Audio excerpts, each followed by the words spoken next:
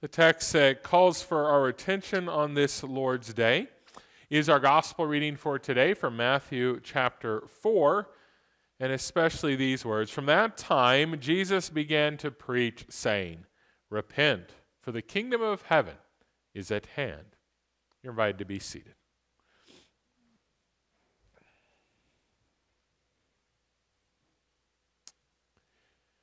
Grace, mercy, and peace to you from God our Father and from our Lord and Savior, Jesus Christ. Amen. Let me begin today by saying that anyone who has ever coached a sport can testify to one fact. It's much easier to coach from the stands than it is from the sidelines. You know, those obvious changes that every parent sees while watching the game that could so easily turn that terrible team into a championship team. Well, they're not as easy to implement in a couple hours of practice or a few minutes of game time as the parents might assume. That being said, let me speak as a moment as a parent that has all the answers when it comes to basketball. You know, when watching youth sports these days, sometimes it seems like what we're trying to do is teach very young kids to be able to emulate what they see college or pro players doing on TV, rather than simply trying to get them to focus on the basics. Yes, I'm suggesting that perhaps instead of yelling out Minnesota 43 and telling these kids to try to run some sort of complex play, which would first require all the kids on the court to know what play had been called, and then secondarily to actually move to the places where they're supposed to go, perhaps instead we should just be telling the guards to dribble a little closer to the ground, to keep their heads up, and to not pick up the ball until they know where they're going to pass it. We should be telling those wing players exactly how to set a nice screen and then roll off that into an open position. We should tell those post players to get down on the paint and put a body on somebody and get ready for a rebound. Why should we do all this?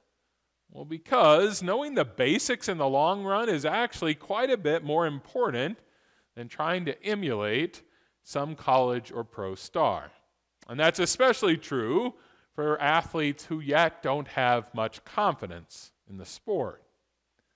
But I don't suppose you came here today for coaching basketball theory with Pastor Hoppy. So why am I talking about this?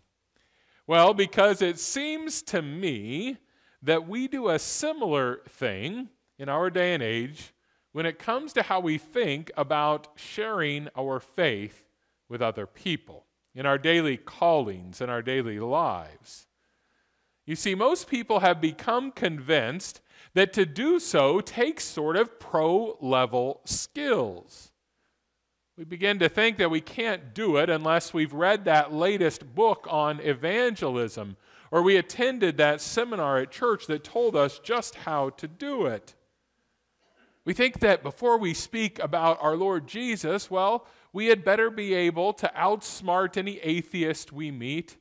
We had better have enough wit with us to be able to put down quickly any evolutionist that happens to speak up.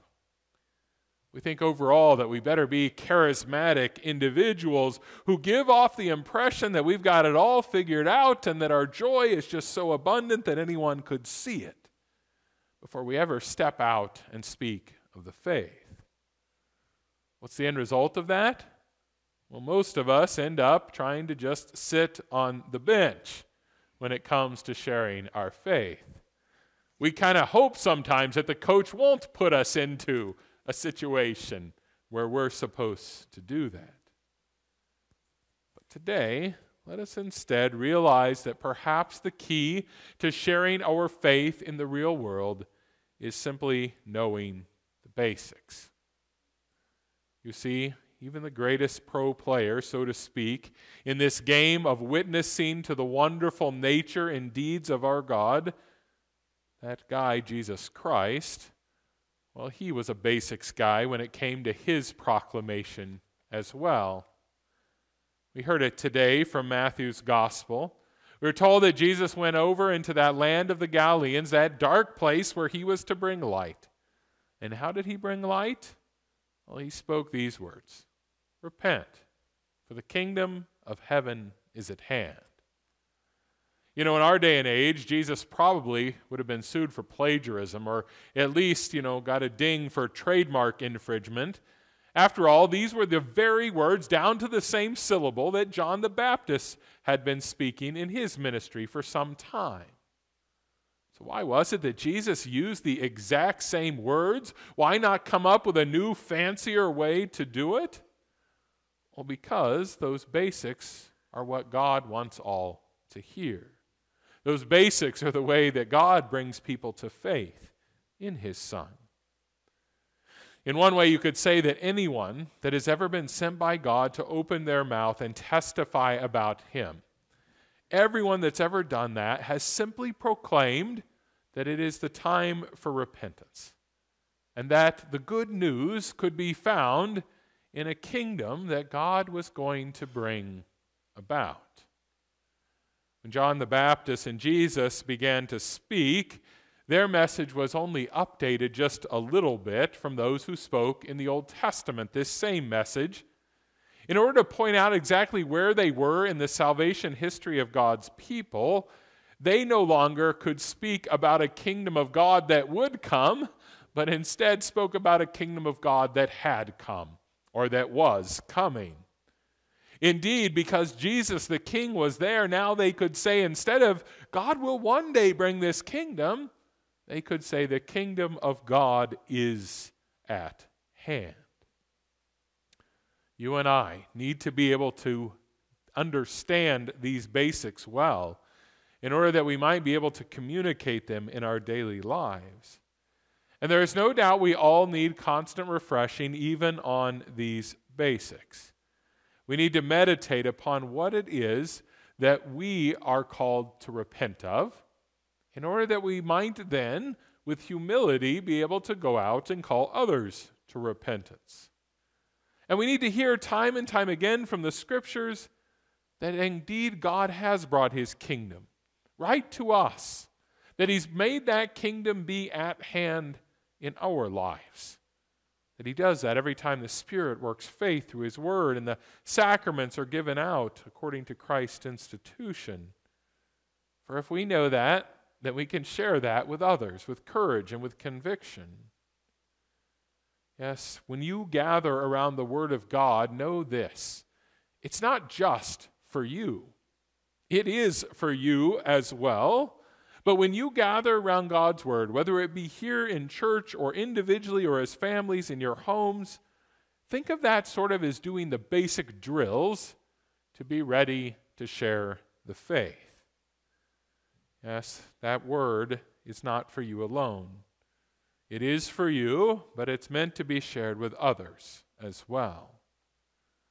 But I want you to know this: you don't need pro skills to start talking about Jesus in your everyday life. If you can tell someone that this world is broken because of the evil in the world, you are ready to speak. If you know that Jesus has come to bind up that brokenness and that He has come to make all things new, you are ready to speak. If you can simply say that you're a sinner and that Jesus has saved you, you're ready to speak. If you can tell all that they should repent of their sins because the kingdom of God is at hand, you are ready to speak. Oh, I suppose if you get those basic skills down so well, you could move on to learning a few more complex things as well. You could go ahead and pick up a few books or go to a seminar and learn a few things that might help you. But know this: the basic skills, those are the only ones that God has placed His power behind. The proclamation of the simple gospel is what Paul says is the dynamite of God, the power of God to bring about faith. Oh, it wouldn't hurt you to go to a gathering where people are talking about how to speak about the faith in your daily life. It certainly could not hurt if you learned a little bit more about how the unbelieving world thinks in our days in order that you might interact with them and defend the faith against error. It wouldn't hurt you even just to learn how to be a better listener or a better communicator. But all those things, they're not needful to begin. Only sharing that very basic message of repentance regarding sin and joy concerning the coming of God's kingdom is the thing that will lead one to faith. Yes, the other skills, they might make you a little more likely to engage in conversation and perhaps at times make the person you want to speak with a little more likely to hear as well. But only the gospel can bring one to faith. So run the drills. Run them daily. Learn anew every day of what God calls sin and who He has sent to be the Savior of the world. Do it in your homes, and do it together when we gather here on Sunday mornings. For then you'll be ready to play the game, so to speak, wherever you have opportunity, in your daily lives, whether that's at school or at work or in your home, or just when you meet someone along the way. Indeed, then you will be ready to play in that game that the Spirit has chosen you to play in, that game that the Spirit has prepared you to play in. But I think we always need to say this when we talk about sharing our faith. Whenever we talk about it, I don't know about you, but there's some guilt that comes along because we think immediately of those times that we haven't shared the faith, though we know we had opportunity. So I want you to know this today. All those times that you have not shared the basic truth with others, Christ today comes to forgive you. So just admit those mistakes today. For those times when you've used every excuse in the book about why you couldn't do it, or at least not yet, Christ is here today to cleanse you. So don't try to hide those hesitating moments. For every cowardly moment you have had, every missed opportunity in your mind that brings you doubt or causes you guilt today, Jesus is here to cast those away. So just come clean to Him. You do realize what I just said to you, right? Yes, even after all my seminary training and after the various seminars and lectures I've attended, in the end, what do I say to you every week? Well, it's the same thing that John the Baptist said, the same thing that Jesus said. Repent, for the kingdom of heaven is at hand. That's what I tell you each week. And why do I do it? Well, because it's great news. I'm not telling you to repent or else. I'm telling you repent because the kingdom of God is here for you. God wants you to live in that place forever with His blessing. That is great news. And so what you have heard today, go out and proclaim. Go tell others. Go take this light that is burned in this church today and share that light with all in darkness. Amen.